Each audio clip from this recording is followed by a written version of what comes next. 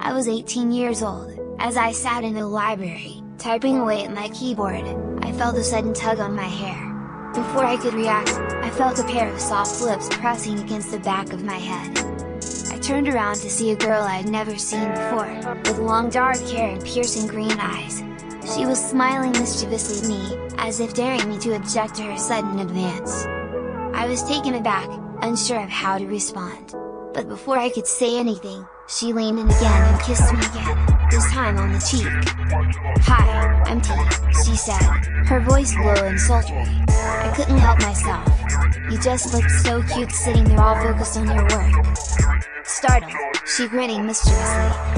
I blushed, feeling both flattered and embarrassed by her attention. I didn't know what to make of this strange girl who seemed to have taken an instant liking to me.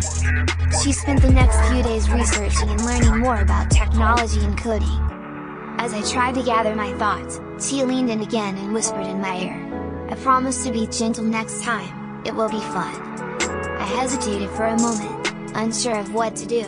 But something about her boldness and confidence intrigued me, and I found myself nodding in agreement. Who had grabbed my hair and kissed the back of my head in the library? It was T. I asked her a question, "What are you doing?" And she smacked the back of my head. I felt embarrassed from that smack. Two people started to laugh.